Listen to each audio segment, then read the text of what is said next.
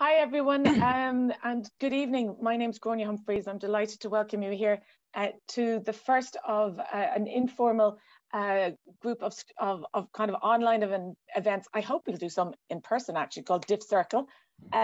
Just to remind you all, if you can put yourselves on mute, and that we actually are recording the session and we'll be putting it out later on. We have a fascinating, I think, double bill, to use the old-fashioned terminology.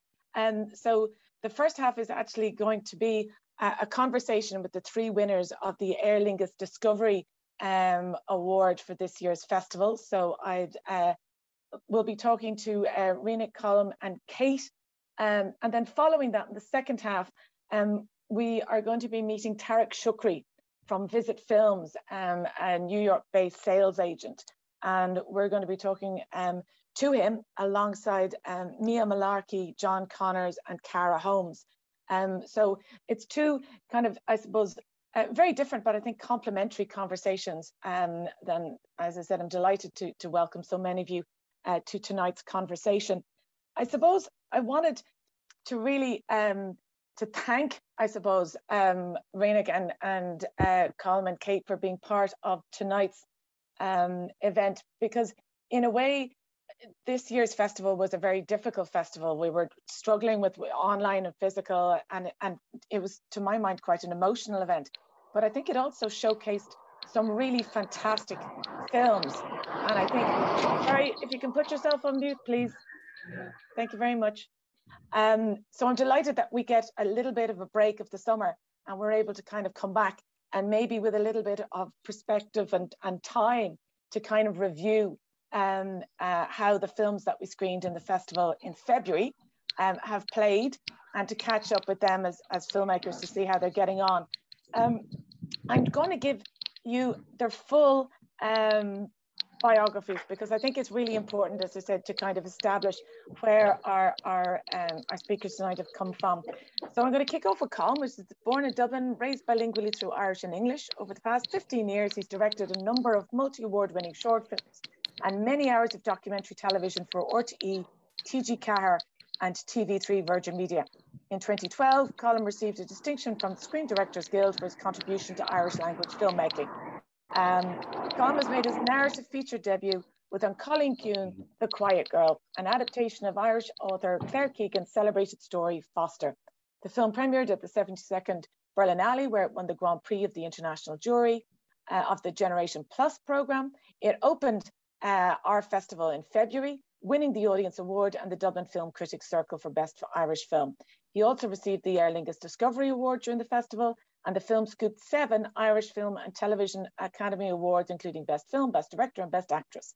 Colm was also the recipient of the Screen Ireland IFTA Rising Star Award, and at the time of writing, the film has now entered its 4th month on release in Irish and UK cinemas, having earned almost 900,000 euros. An Colleen Kuhn is the highest grossing Irish language of all time, and one of the most critically and commercially successful Irish films of recent years. And most recently, it's been selected as Ireland's entry for the Best International Feature Film at the 95th Academy Awards in 2023. Kate Dolan has graduated from the National Film School in 2012, and alongside with directing many commercials and music videos over the years, in 2014, Kate was selected for Berlinale Talents, where she wrote and directed short film Little Doll. The film premiered at the Berlinale in 2016. Catcalls, Kate's next short film, funded by Screen Ireland in 2017, premiered at many of the leading international film festivals, including BFI London Film Festival, Fantastic Fest and Fantasia. Kate was chosen to take part in the Guiding Lights, the UK's mentoring scheme for filmmakers, and in 2019 was listed as one of Ireland's leading emerging creative talents under 30. Kate's debut feature, You Are Not My Mother, was released in 2022. It was nominated for 6 IFTAs, including Best Script and Best Director, and Kate was also nominated for the Rising Star Award. And finally, Rioghnach, born in Dublin, Rioghnach creates high concept film and TV projects from a subversive female perspective in a genre mold. She has a background in film and television development, working as an executive for Blinder Films and Samson Films. Her films include Break Us, Neon, and most recently, Do I Know You in 2020, and Don't Go Where I Can't Find You in 2021.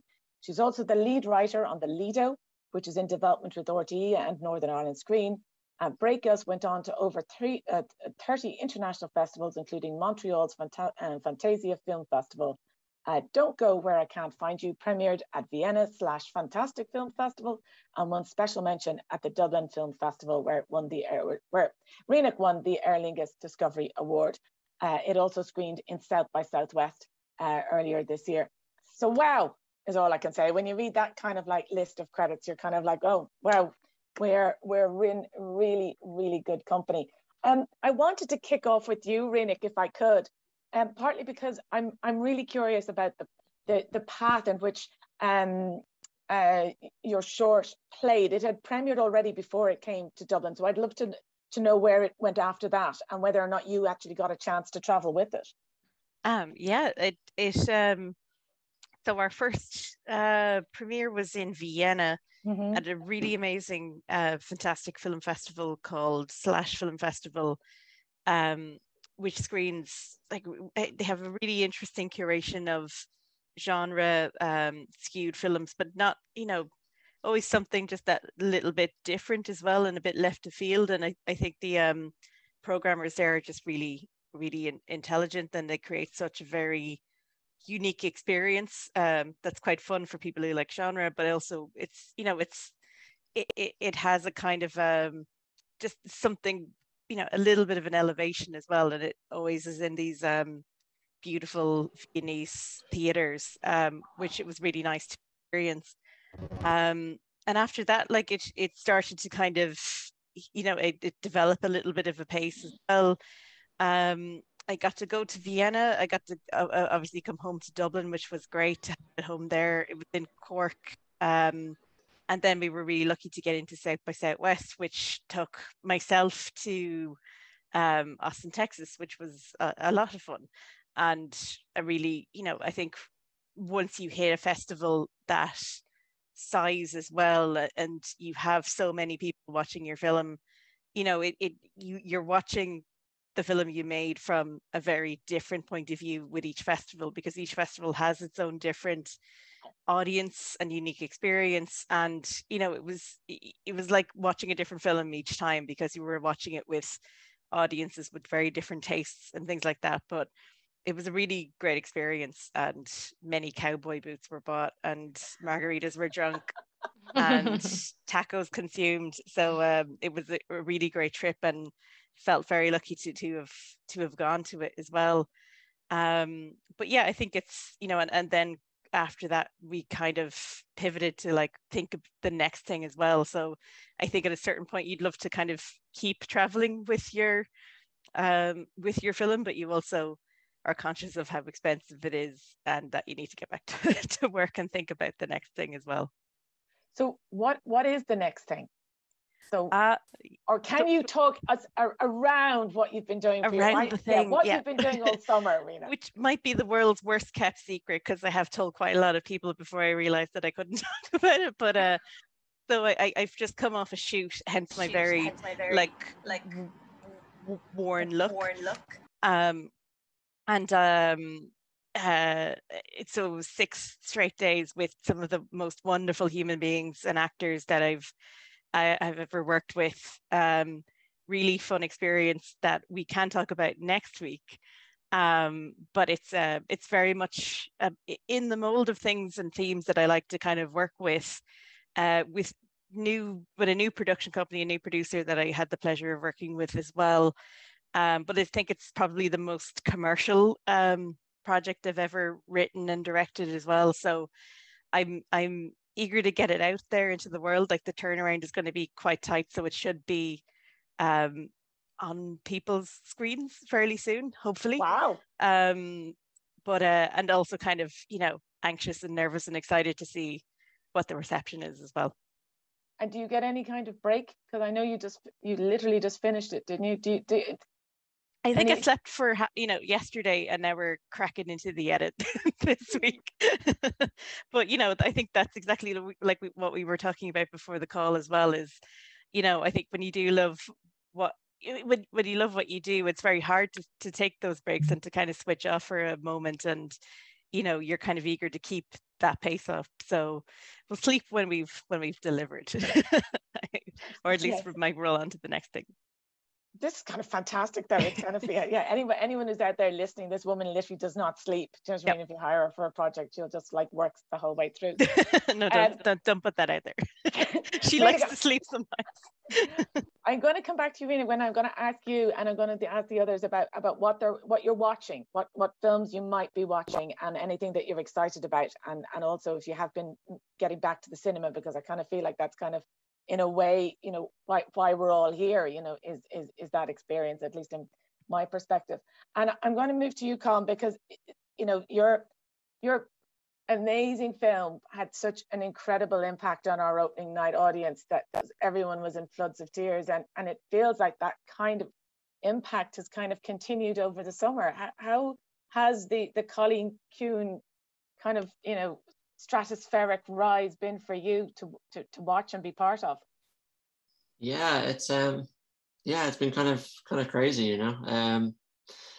You never know, I guess, when you make something, like what sort of impact it's going to have, or whether it's really going to connect. And it's just one of the, I mean, in a way, it's like the way I think about it is like, you know, if you read Claire Keegan's original, like it's based on Foster, her story, and like I've yet to meet someone who's read that work and not like fallen in love with it.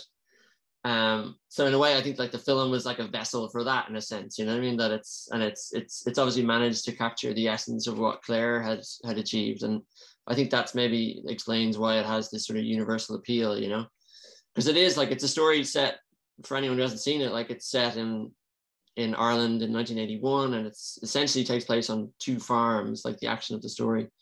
But like I really believe like that story could be set anywhere, you know. It could be in Africa, or it could be like in the outback or whatever, and you could still have the same elements of it, the same essential story, and I think it could be just as powerful, you know.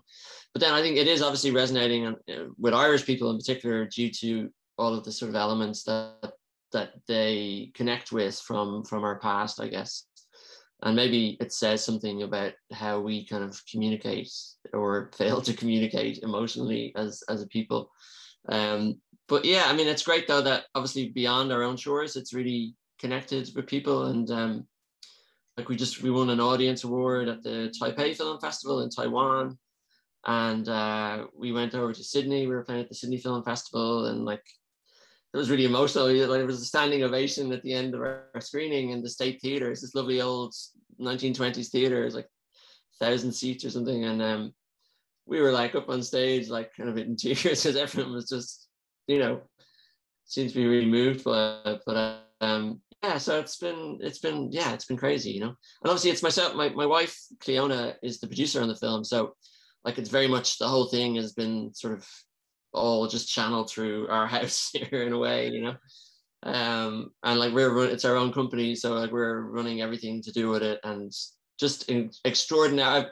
I've been amazed by like how extraordinarily busy you can be for so long after making a film, just in terms of festivals and distribution and publicists and just everything that comes with it. It's been a real learning curve, but like an amazing thing to have brought from, like, literally sat here, wrote the film like on this keyboard, and then actually edited the film here on the same computer, because myself and John couldn't sit in the same edit suite because of COVID. But yeah, just to go from there to like everything that's happened, it's just been extraordinary, you know.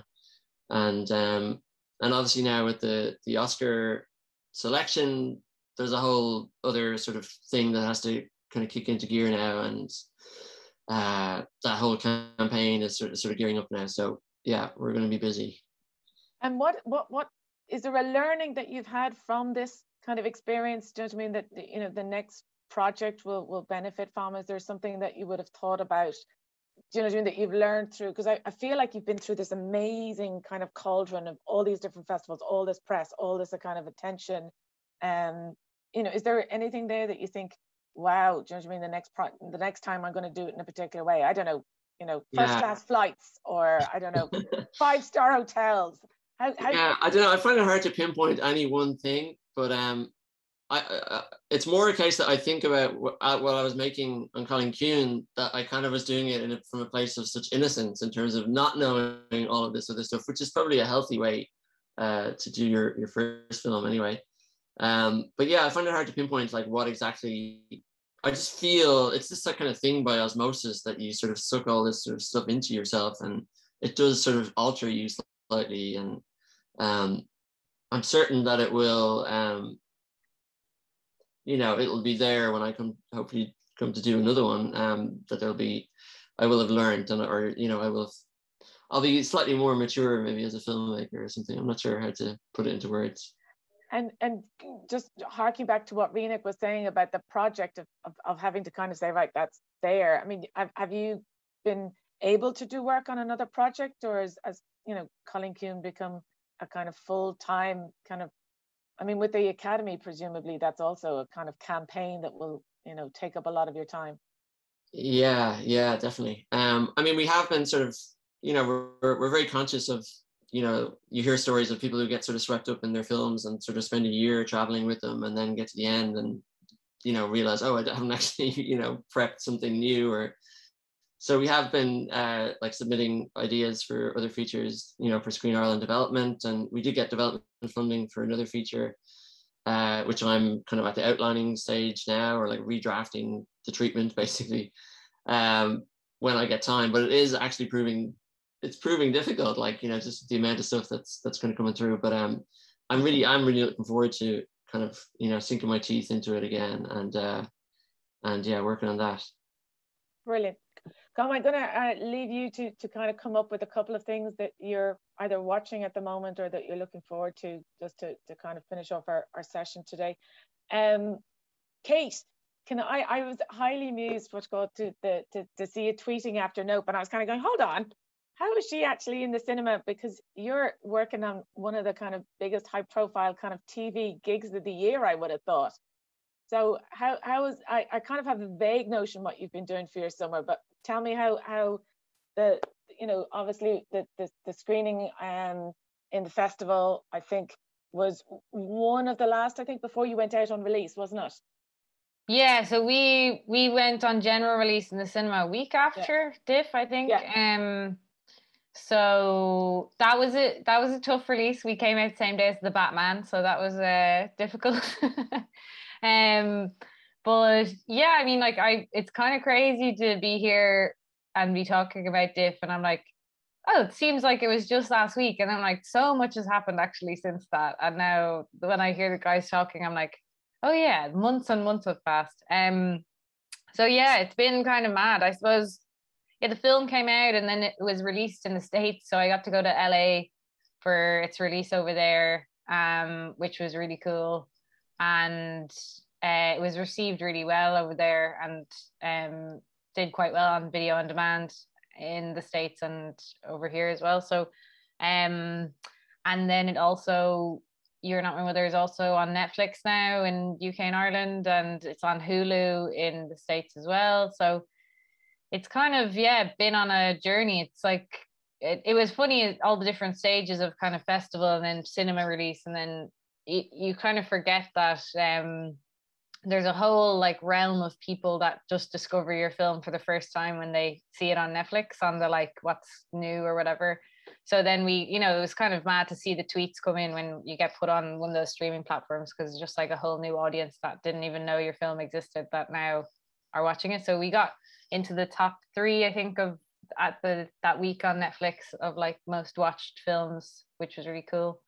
And yeah, then I also I don't know when I would have done the interview, but I did a interview to direct a couple of episodes of TV, which I'm currently in prep on, and we start shooting in the 1st of September. So I'm going to be directing 2 episodes of Kin, which is AMC and RTE a show produced by Braun. So that's been really exciting because I've never done any TV before, so it's kind of a learning experience, but very exciting and very different to obviously like directing your own project, because you're interpreting somebody else's script, and especially because it's season 2, you're working with people and who've worked all together. It's kind of like being the new kid at school. You're like, where do I sit? So that's been yeah, it's been really fun though. The team are amazing, and the whole team, like the producers and the showrunner Peter McKenna and all the crew are great. And it's just been, you know, after coming from making an indie movie for absolutely nothing, when you're told you can have 2 cameras working all day on set, and like there's a steady cam whenever you want to use it, just sitting there every day. It's like stuff like that. You're like, whoa, okay, cool. So yeah, it's been exciting. That sounds fantastic. Hi, just to remind everybody, if you're not on the panel, if I can ask you just to put your mute on. Kate, tell me about MoMA, because that's kind of fab. Yeah, so when when You and Our Mother is being released in the US, obviously there was like a lot of press involved, like a painful amount of press to do. But part of the press was actually I was put in touch with a woman called Karen Coleman, and she runs The Future of Film is Female. It's like a kind of organization that supports women in film, female directors and writers. And she really took a shine to the film, and she did great Q&A for us and stuff when the film came out first. But then she was curating a series of films for MoMA to play during the summer, highlighting horror. So it was a kind of female directed horror was one strand, and then I think they've moved on to the folk horror strand now. But we were included in her like selection of female directed horror movies, which was amazing because there was like some real classics in there as well, and some new movies that are brilliant as well. So it was really cool to be included in that. Yeah. No, it's fantastic. No, I saw that. I thought, geez, that's great. That's really cool, because that whole, I know some of the curators in MoMA, and they're really kind of like, you know, smart guys. They're also really kind of like tough. Do you know what I mean? I think to kind of get into there. So it's really cool. I'm, as I said, conscious that I wanted to kind of just pick up on what you've been watching and what you've maybe seen, and that you'd kind of like recommend. So Raina, can I start with you? I've given you the most time, so you have to I have to hop in first. Yeah. Well, yesterday I you know, in that Malaise being the first day off after a shoot, and you can't really see beyond your own nose, I managed to make it to the lighthouse to see Nope, and then later saw Joyride as well. And it just was kind of like, it was, you know, when you have those kind of days where you're exhausted and you just go to the movies, it, you know, it really does kind of bring you back home again. And Nope has been absolutely, yeah, it was, Kate and I were talking about it yesterday, that it was kind of like, it's like Jaws but in the clouds. It's like a proper old school monster movie, and it's a film for people who love movies as well. And I think, you know, it was just such a great ride in the cinema as well. And of course, Joyride, I'm big fan of Emma Reynolds, and really like delighted for her that her first feature film has been such a kind of sweet little treat like that film as well. And apart from that, kind of watching Nathan Fielder's The Rehearsal, and I think I got to work with like a full ensemble of like 10 actors in this last week, and you know, had a big crash course in working with actors, and watching that TV show has been sort of like a nice companion piece to the work I was doing. It's just kind of watching you know, this show about actors and rehearsing real life situations, and I'm getting a lot out of it so far. Right, that's fantastic. I love the way I just, yeah, I love going to the lighthouse, but I do often laugh about the fact that you're just completely exhausted and you immediately take yourself off to go to see Nope. Just like go. Yeah, let's go. You know, Colm, have you had any time to get to see stuff at all? I watched some movies like on the plane to Sydney. I haven't been to the cinema. Yeah, I haven't been to the cinema in quite a while. I mean, we have 2 young kids as well, so that kind of makes life even more difficult. But Yeah, like what I'm kind of boring at the moment, I guess. I never saw the end of The Sopranos, so I just took a notion that I was going to watch all of The Sopranos. So I'm on like season 5 at the moment, about halfway through. So that's kind of been my thing for the last few weeks. But what else? Like I watched Prey, the new Predator movie. It's really good. Yeah, it's good. Yeah, I'm not maybe not. I wouldn't be quite on the same page as Tara Brady with like the 5-star review in the Times, but did it get 5 stars? Yeah, that's gas. Yeah, for me it's a 4, but it was very enjoyable though. Certainly the best since the McTiernan one. So, but yeah, apart from that, like I don't know, pre-Sopranos, I was watching some Mizoguchi movies, the Japanese director, The 47 Ronin and Life of Oharu, and he's amazing. Like if anyone's never watched a Mizoguchi movie, they should seek him out. Like it's kind of crazy he's not as well known as like Kurosawa and Ozu. He's like he's arguably better than both. So but yeah, that's what I've been doing. This is a really interesting list so far, I have to say. This is kind of like from Nope to Mizoguchi. That's kind of like really impressive, guys. Come on, Kate, take it home. No pressure. No pressure. Yeah, well, as you said, I got to go see Nope. One of the perks of when you're a horror director that has had a movie come out, you start getting invitations to previews of other horror movies.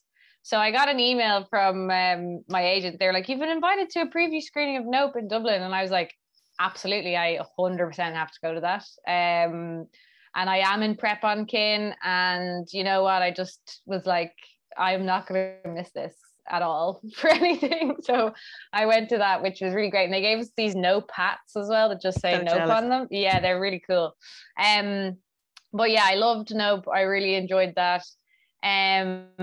What else am I watching? My girlfriend got a new iPhone at work, which got us 3 months free subscription to Apple TV. So we've been availing of that, which has been a lot of fun. So I've watched M. Night Shyamalan TV series called Servant, which I really was enjoying, and Severance with I think Aoife McCardle directed a few episodes of that, which is really cool. I'm really enjoying that. And then I started watching The Boys on Amazon Prime. I was trying to watch kind of like cool macho TV shows to prep for Kin, and so I've been watching a lot more TV than going to the cinema lately, which has been very enjoyable. So yeah, that's kind of it, I guess. I've also watched A League of Their Own for the first time ever at the weekend, because my girlfriend was like, you've never seen League of Their Own? And we watched that. So that was a very enjoyable evening as well. That's good. That sounds great. Wow, there's loads of recommendations. Has any of you seen Irma Vep? Not yet. I really want to watch that actually. Yeah. No. Yeah, that really for me, I just went, oh no, I'm sorry, what's work? Do you know what I mean? I'm just going to just wait until it's over. And Alicia Vikander is fantastic. Yeah, I've heard, yeah. That's really good. Listen, we've hilariously run out of time actually, because I kind of said we kind of catch up with you, and now literally, as I said, we're kind of now over our kind of like a lot of time. But a huge thank you. I mean, I'm delighted, as I said, to hear that the films have gone on and gone to different places and seen. And Rioghnach, I can't wait to find out the great unveiling of what the new project is that's coming towards us. So I built it up too much now. No. This is what this is all about.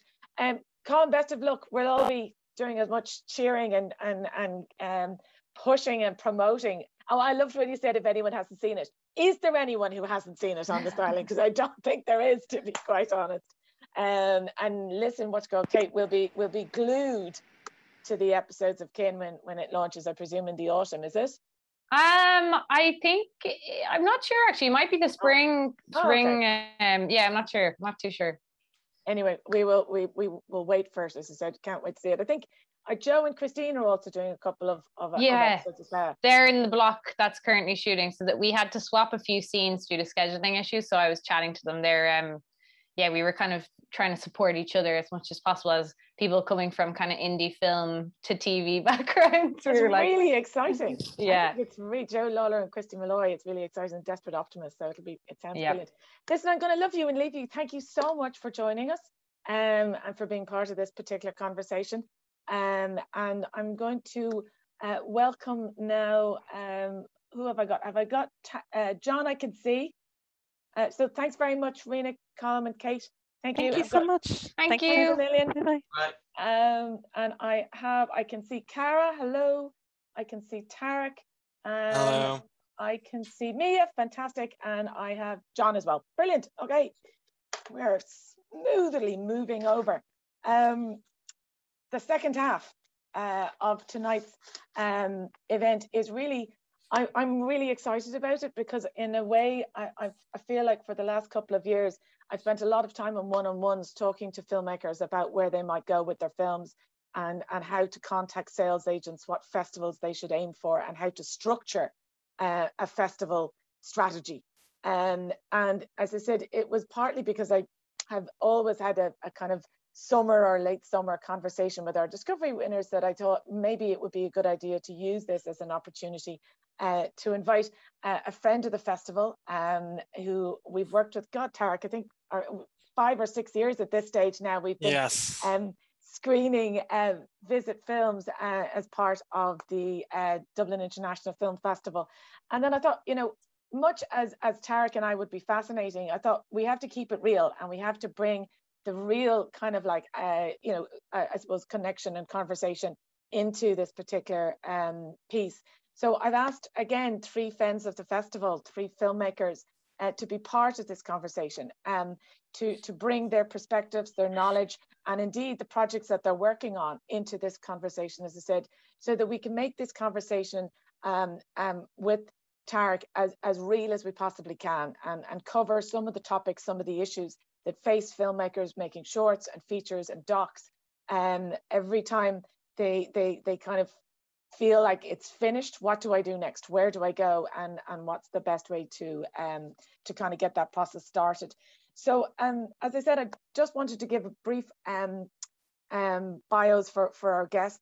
So I've mentioned Tarek. He's the director of festivals and non-theatrical for Visit Films, a worldwide boutique film sales company, and Monument Releasing, a New York based distribution company. Working with hundreds of venues annually, he's responsible for forming and executing the global festival strategy for titles that have gone on to win top prizes at festivals including Sundance, Berlin, and Locarno, and in collaboration with a roster of first-rate filmmakers including Joanna Hogg, Josephine Decker, Carlos Regadas, Koganada, Amelia Ullman, Mark Cousins, and Theo Anthony. Tarek first developed his passion for film in college, heading the Ivy Film Festival, the world's largest student film festival, and founding the Brown University Film Forum, a weekly screening series. Since moving to New York, Tarek has worked at the Tribeca Film Festival and IndieWire and served as a programmer for the inaugural edition of Tide Film Festival, celebrating the work of filmmakers of colour. I'm going to kick off with Tarek in a second, but I just wanted to mention, as I said, just the credits of our panel. So Cara Holmes is an award-winning film editor and director. She creates provocative, critical, and innovative documentary films, and her credits include Father of Cyborgs, Lost in Time, Welcome to a Bright White Limbo, and her forthcoming Real Art documentary film. Mia Malarkey is an award-winning film director and founder of Ishka Films. Her credits include Throwline, Feats of Modest Valor, Mother and Baby, The Passion, and Safe as Houses, which recently premiered at the FLA. And John Connors is an actor, a screenwriter, an activist, a documentary filmmaker, and playwright. And some of his credits and some of the films that we screened in the festival include Endless Sunshine on a Cloudy Day, Innocent Boy, and he's got a forthcoming feature, The Black Guelph.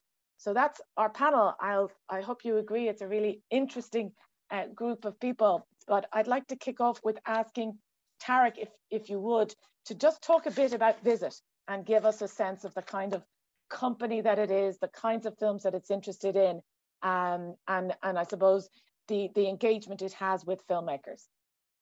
Wonderful. Thanks so much for having me. Can you all hear me? Wonderful. Great. Thanks, Grania. As you, I wish I gave you a shorter bio because you covered it.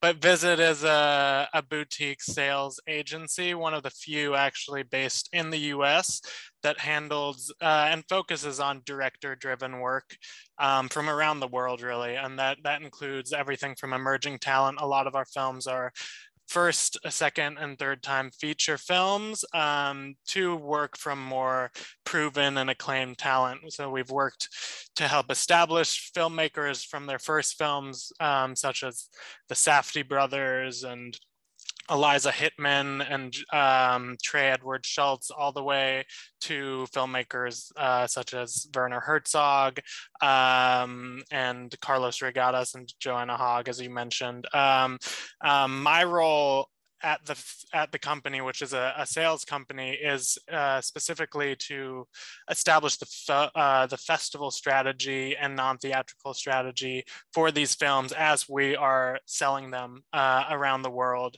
to a variety of partners across all media, everything from theatrical distributors to SVOD partners, broadcasters, streaming, ancillary rights.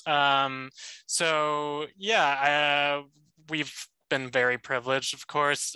In my job, I get to pitch our films and speak with programmers from hundreds of film festivals and non-theatrical venues around the world. And we've been lucky enough to share a lot of them at Dublin International Film Festival, everything from Good Madam and Superior last year, countless before then. I know off the top of my head, we had Dinner in America recently, Hearts and Bones, Tana, which had an Oscar nomination back in 2018, Good Favorite, that includes some Irish films. So they're films from all around the world, but a lot of the focus is on American independent films.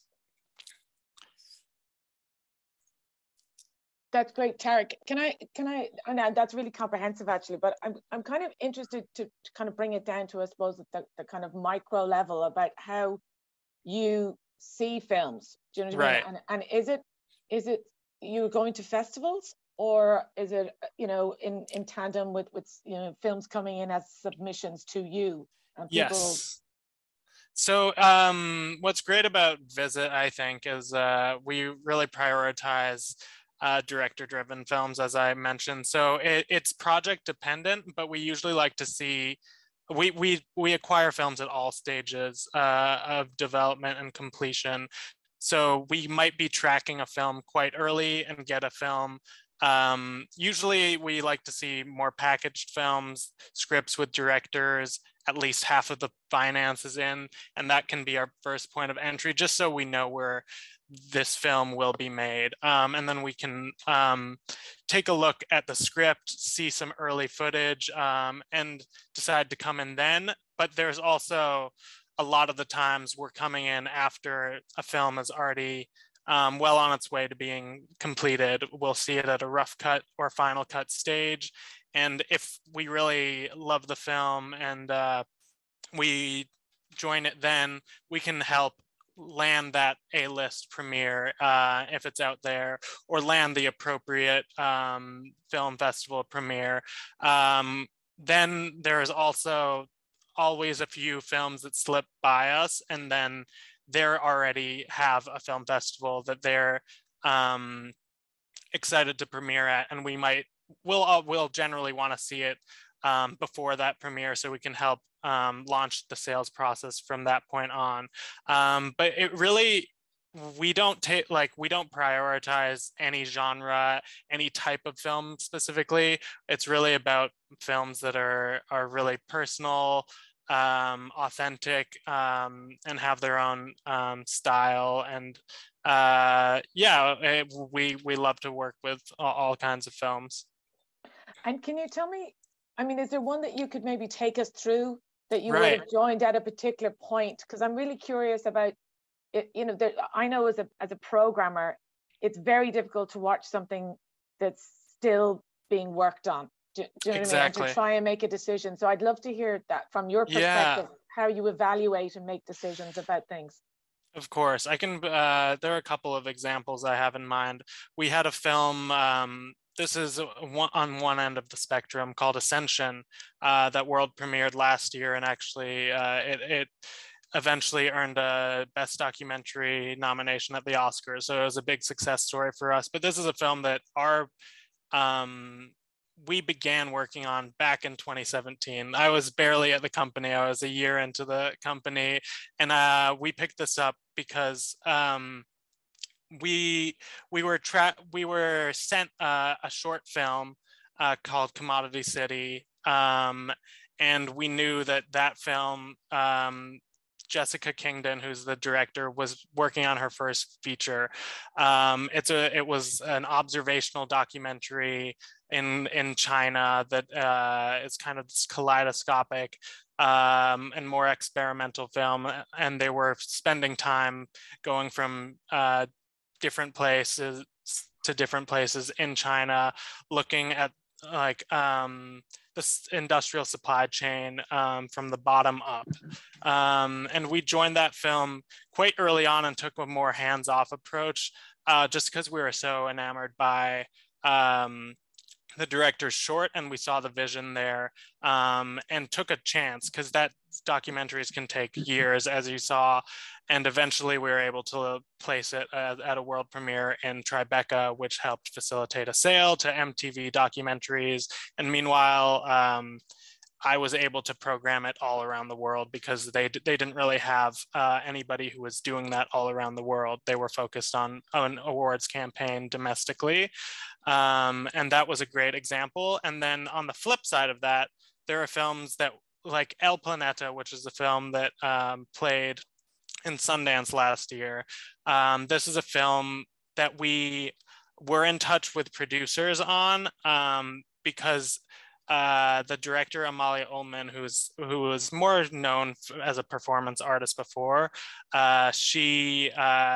some of her friends had worked with us and had heard about how great the experience was working with Visit. And she had already gotten into Sundance when we began having those conversations with her directly and her producer partner at Memory.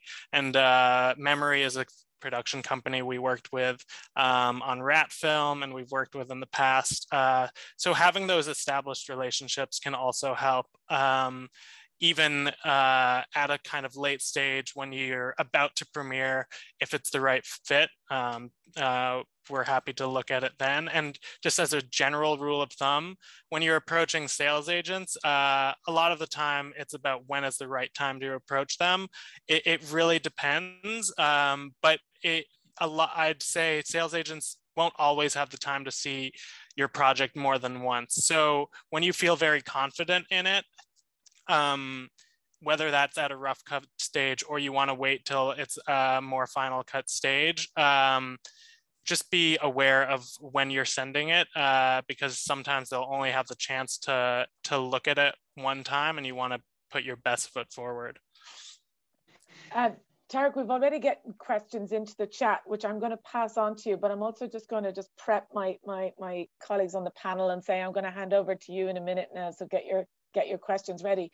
But the question from the chat is about whether Visit takes films that have already premiered on the circuit. So Right. Maybe you could answer that one. Of course. It's rarer, but we definitely do, especially right after a world premiere, or at least a world premiere has been decided. It really depends on the film. It's film specific, I would say. But if we fall in love with the film, we'll definitely consider it. I would just say for sales agents, as soon as a film starts being in film festivals, it starts to age in the eyes of distributors, and it starts to age in the eyes of sales agents, for better or for worse. So the more work we can do before and prepping it for a big launch, the better. And a festival premiere is different from a market premiere. So let's say a film world premieres at Dublin in February. Maybe we hadn't been on the film yet, but we can launch it at a market premiere at the Marché de Film 3 months later in Cannes. And that still gives us a way to present it as a brand new project to distributors, to buyers, and to other festivals. So funny, yeah. The word premiere, Right. that's a totally difficult word. I feel like everyone changes it when it Exactly. works for them. You know, it's fantastic. John, Cara, Mia, do you have any questions that you'd like to ask Tarek?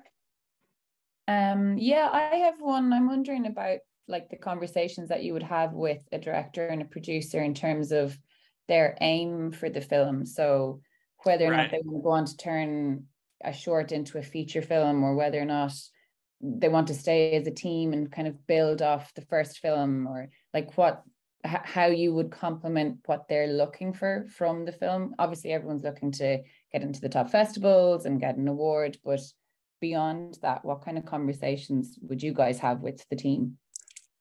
Of course, yeah. I mean, we're in constant contact and communication with the filmmakers, and one of the benefits, of course, of having a sales agent is the filmmakers can focus on making their next work, and we don't want to get in the way from that. We want to do our work from the contacts we've gained over the years, so you have more time.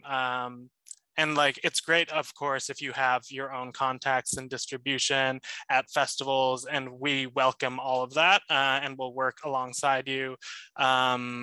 Especially, this happens for me because I handle film festivals. It happens all the time where I reach out as soon as we pick up a film. Let me know every festival you've played, what experiences have been the best for you. I really want to make sure filmmakers are able to renew those relationships, to attend film festivals that they've had their work played in. As far as it goes for me, when I'm booking film festivals, I generally look for film festivals that will either offer an invitation to the filmmaker to travel and come out, and because that's a huge part of getting your film into festivals, making contacts and networking at those festivals.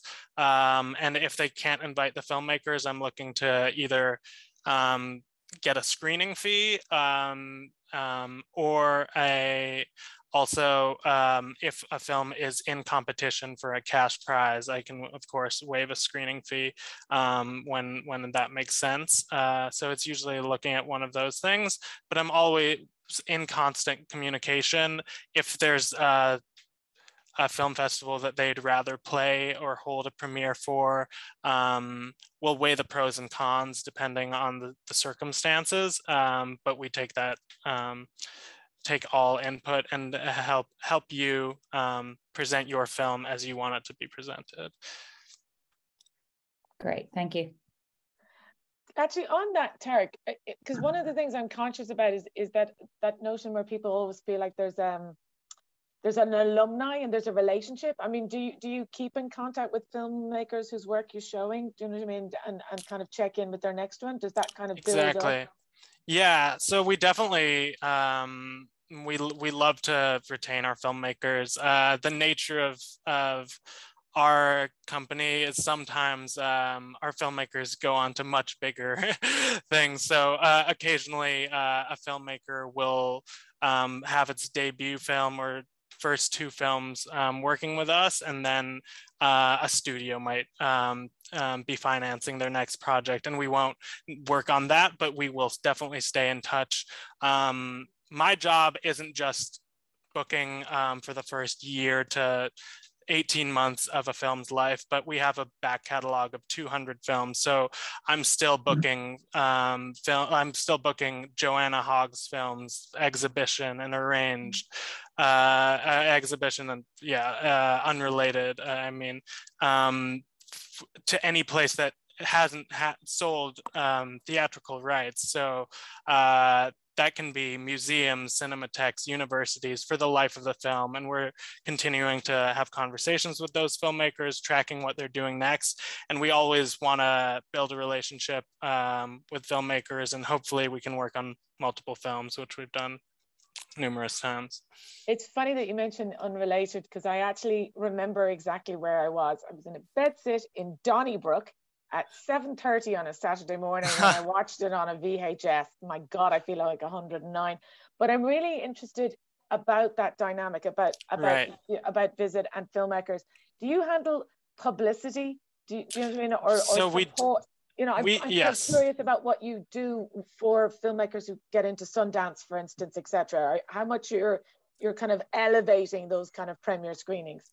Of course, yeah. We have a marketing and publicity person on our team who is in charge of creating those elements, and sometimes that is in collaboration with the filmmakers if they have a very specific vision for the way they want their film to be portrayed at the film festival. So that can be creating poster and teaser or trailer elements, and getting a press release put together that might premiere a poster or trailer element.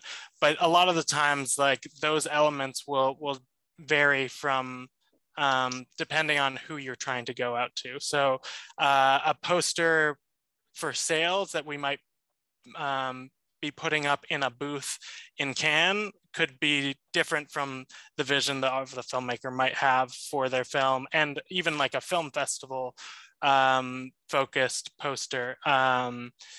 Just because you're slightly going out to different audience, depending on the film, of course. Some films are more commercial than others, and you'll have a more commercial poster or trailer. But we are working hand in hand on creating those elements. We're putting things on social media, everything like that. And do you agree a fee? I'm just curious as to how do you agree a fee, or is it a percentage of the kind of screening fees or the sales? Do you know what I mean? Right. Is there a rate card that you'd be happy to share, or an indication of what the terms might look like? Yeah, I'd say, I mean, generally when you're reaching out to a sales agent, there'll always be different factors in the agreement, everything from territory and term, that's like the year length that they'll be working on behalf of your film, and then the sales fee, which it can range depending on the kinds of rights you're selling. So let's say you already have distribution in your home country, so it would be worldwide excluding, let's say, Ireland. Sales fees can range from around 15% to 25%, and then it really, that's kind of the norm. But just keep in mind that the higher the sales percentage, sometimes sales agents will be very motivated.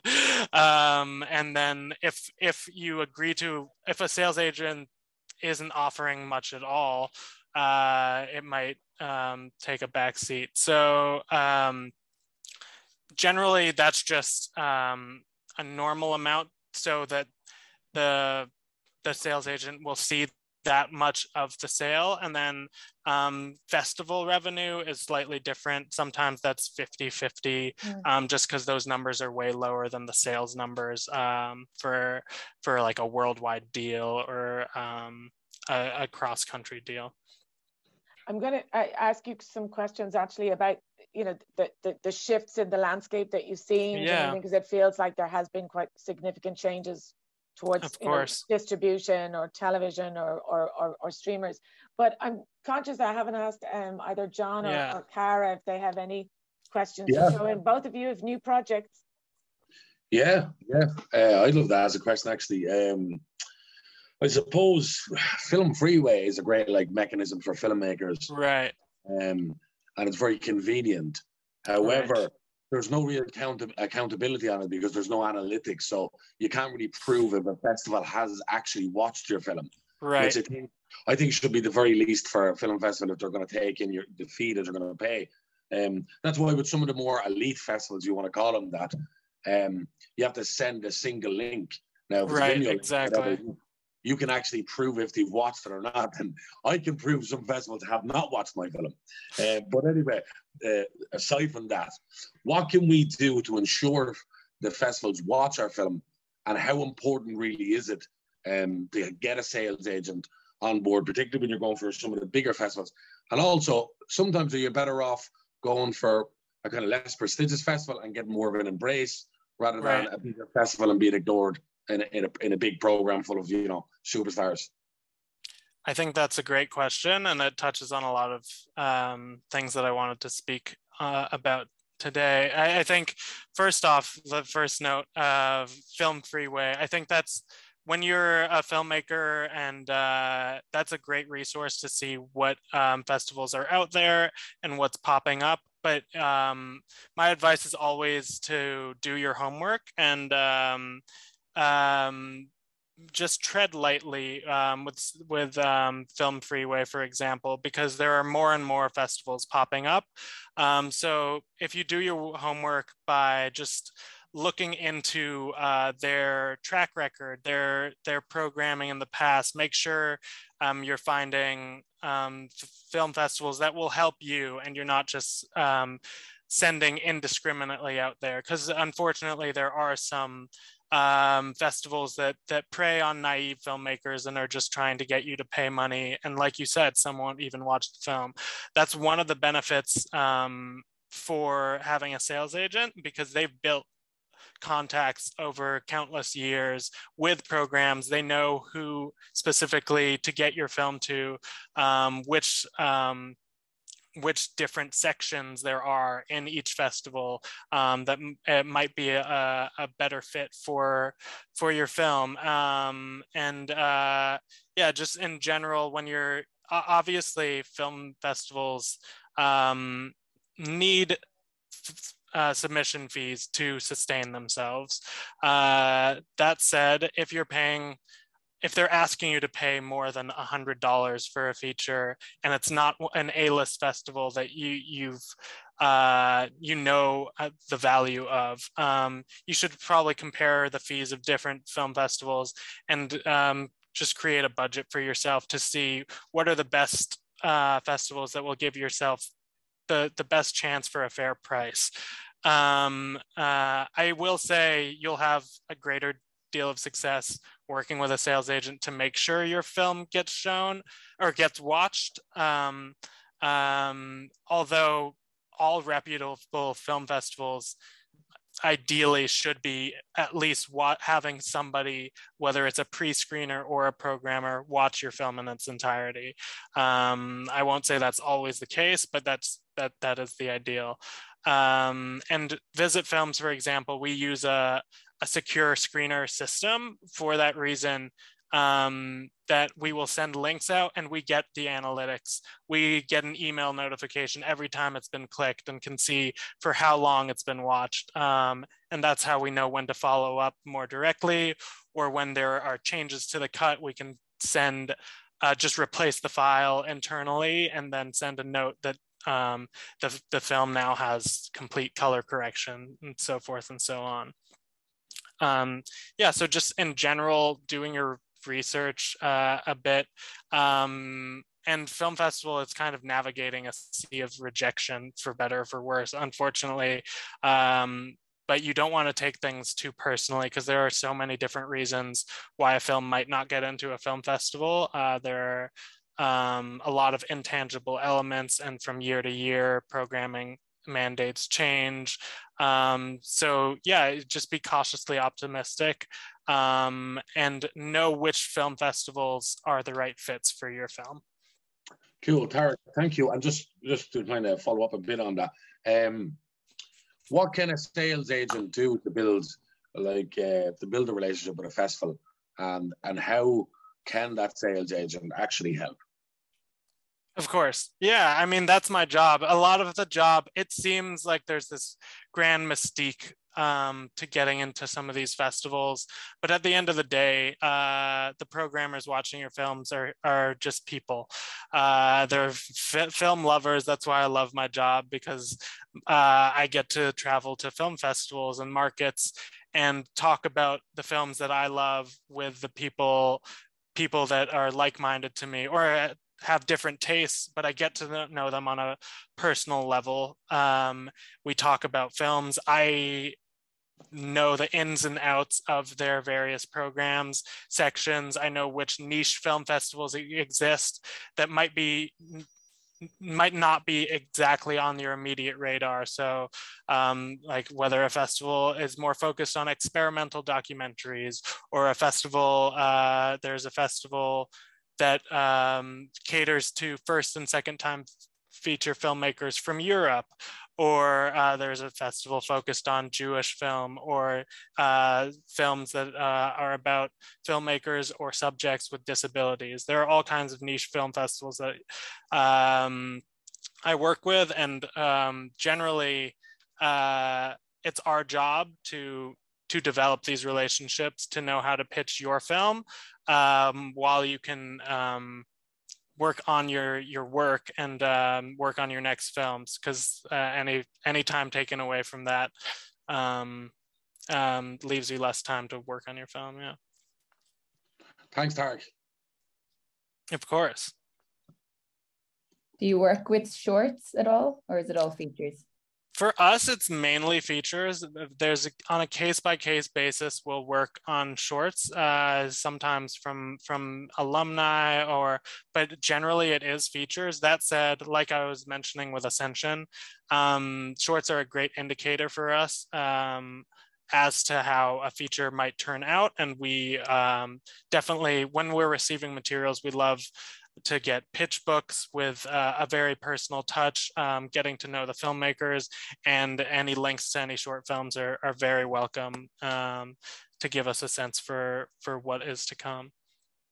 Tarek, you mentioned maybe not sending rough cuts in too early, which is probably very sound advice, but you know, how do you really start that relationship with the sales agent, and then how do you, I suppose, like sustain it? Right. Yeah, I wouldn't say a rough cut is not the way to go when you're approaching a sales agent, because you have to start somewhere, and sales agents are, at the end of the day, they're here to help. So it might seem very daunting to reach out, and you don't want to blow your one shot, but it's more, I'd stress that you are confident in the stage that it's in. And if a rough cut, you expect to get significantly better in a short amount of time, and there's no big time crunch for a film festival that may be your top target, you can always wait till next year. That's another thing I'd recommend. Just in general, you don't want to send too late to your top festival if the film isn't ready yet, because they'll generally not reconsider it the following year. That's just a side note. But as far as reaching out to sales agents, I think, you just want to give them a sense of the project, what makes it personal, what makes it unique, trying to think broadly while still like being authentic to yourself and avoiding cliches. And whether it's a cold email reach out, that's one thing. But if you have contacts that anybody who has worked with that sales agent, you can kind of be introduced that way. Or if you are fortunate enough to be at a film festival or market where a sales agent is, just reaching out and trying to schedule a meeting is a great first point of entry. And sustaining that relationship is checking in without being like plaguing them with your emails, because you don't want to overstay your welcome, but you still want to be proactive in your follow-up.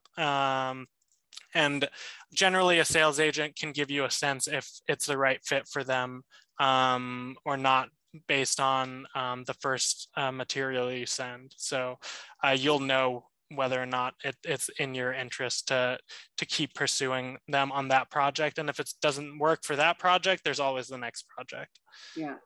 You used, I suppose, the words niche and experimental, which is always kind of good to hear. And I was wondering, like, specifically, I suppose, with visit films and then your relationship with festivals in a kind of maybe feature documentary world with experimental or docudrama and stuff like that. Like, do you obviously try and find the best festivals, the best audience for that your film then, yeah.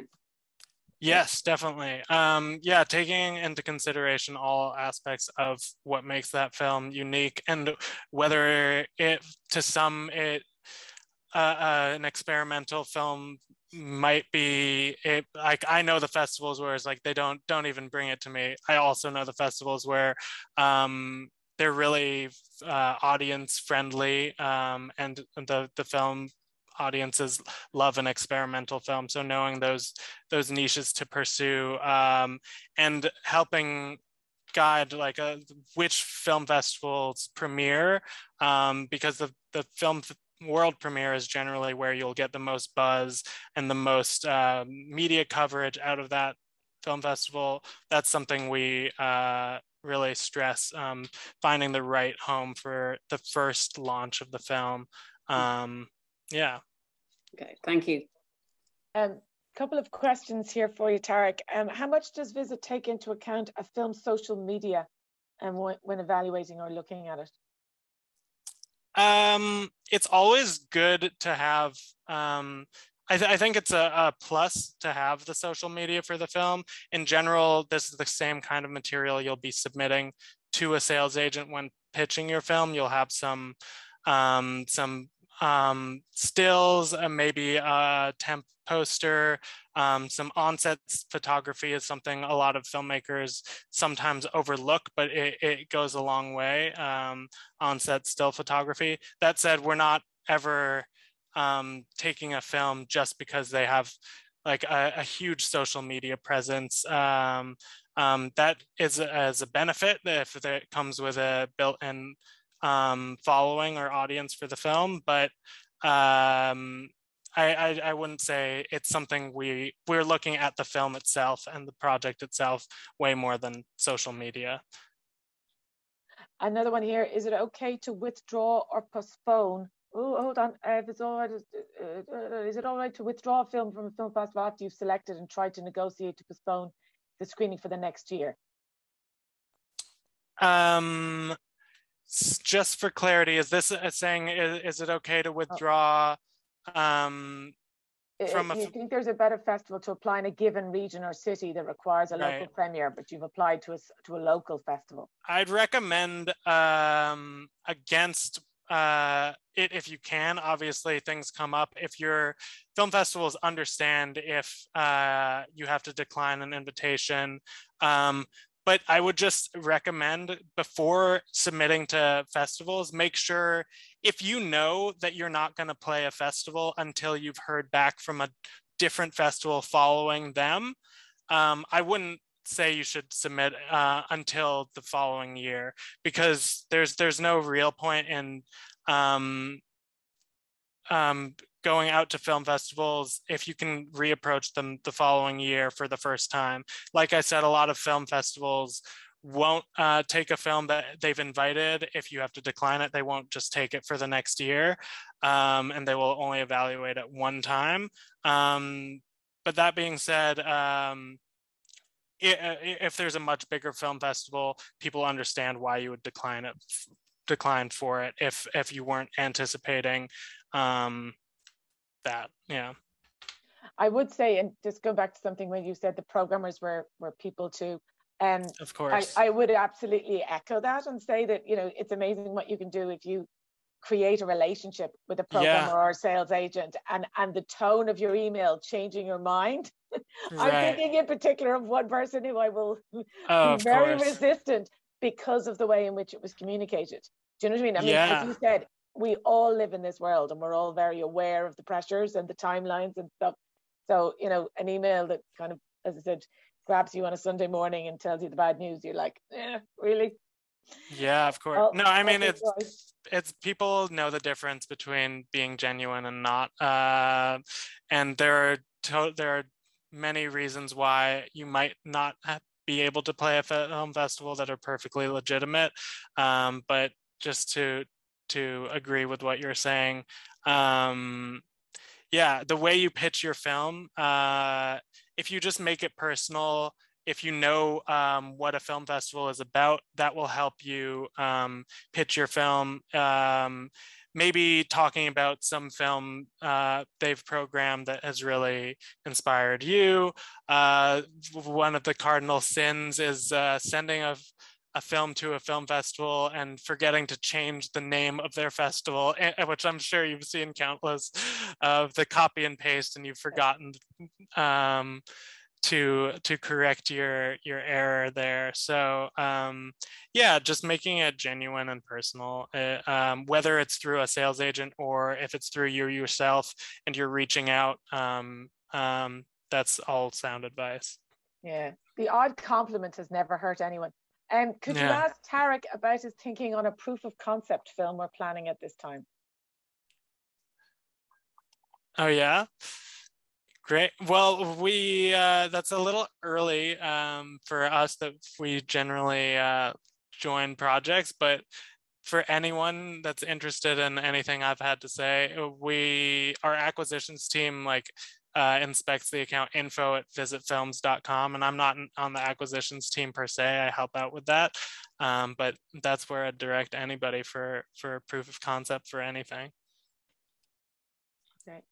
I'm conscious that we're coming up to the end, but I wanted to ask you when you mentioned about festivals, because I kind of feel like it is really interesting that there's so many and it's growing, but are there specific festivals that you would feel happy to mention in relation to kind of certain genres that you feel aren't necessarily the target one, because I feel like everyone aims for, Sundance or Cannes or Berlin, and there's lots of other festivals that I think would, deserve their little spotlight, particularly, as I said, when they are maybe more open to new voices than some of the kind of A-list festivals.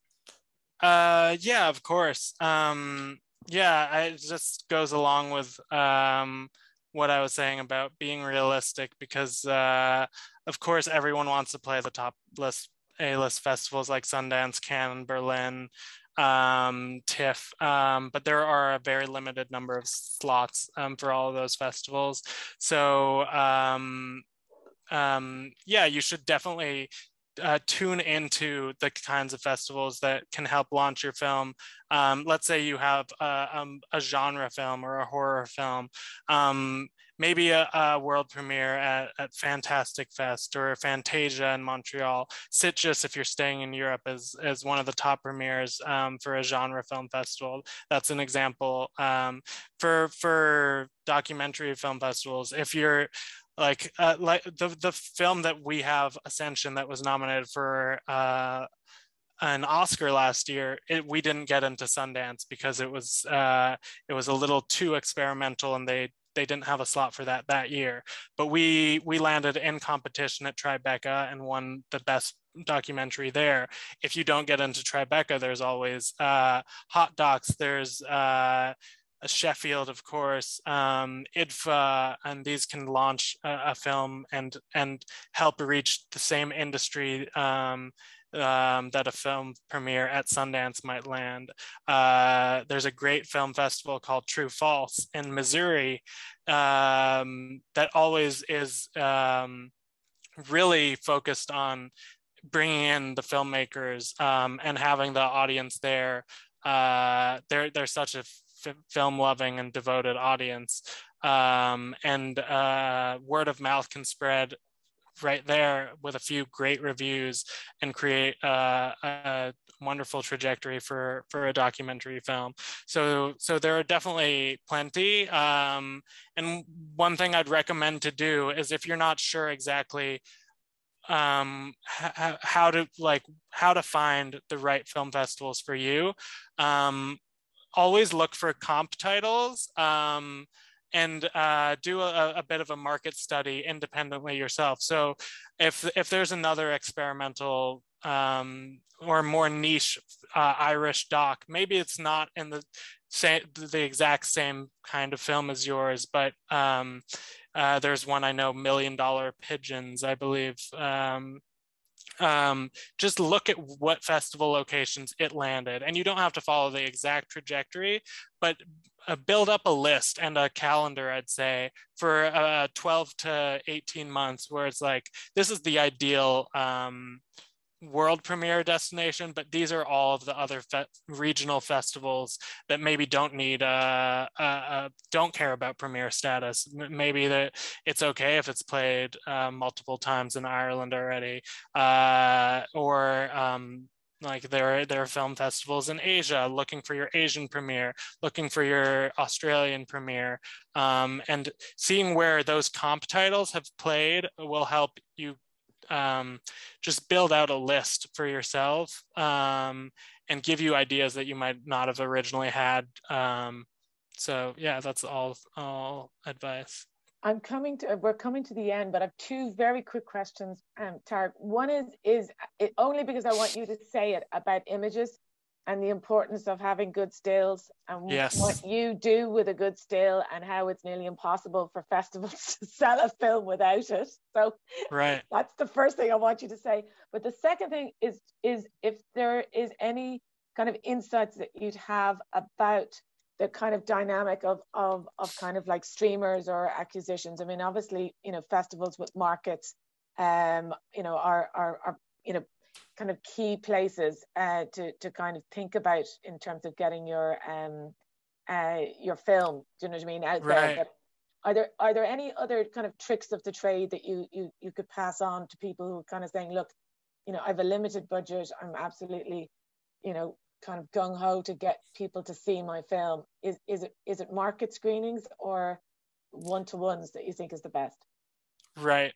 On your first question, stills are very important. Having a key still or two, it's something that we use in all of the material that goes out. When I send a film to a festival, I'm also including a PDF card with a main still on it and maybe a temp poster on it. And that's the first thing people see. People will see that before they watch your film. So it's really all about first impressions.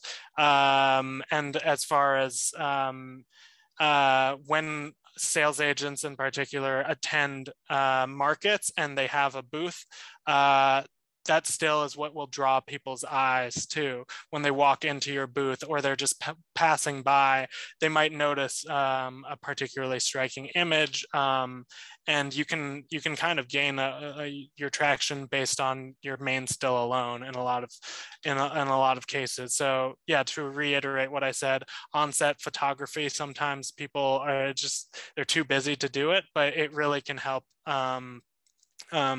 provide a vantage point to see your film in a different light, and I'd recommend that. And similarly, posters will involve the still and all of that.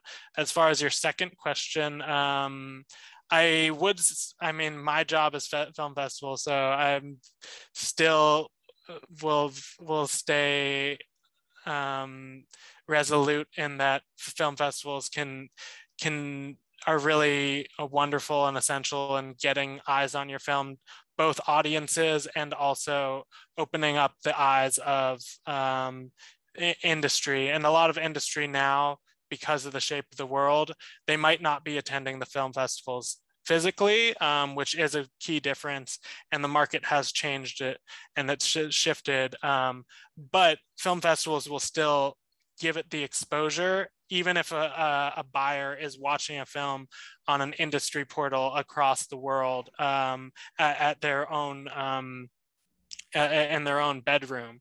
They'll still know that having gotten into a certain festival, it gives it a sense of prestige. It gives them a reason to watch the film and to take it seriously.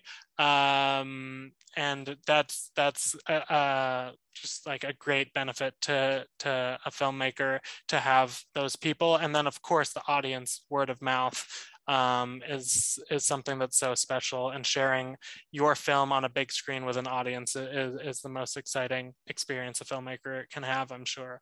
As far as one-on-one convos go, I'd say if you're able to travel to film festivals, having those conversations is definitely I'd say it is more valuable than not being able to meet somebody, because you really get a sense for who they are, what their company is, and you can work on that front. But yeah, setting up Zooms, if there are Zoom panels at festivals, or you reach out for a personal Zoom too, that works just as well.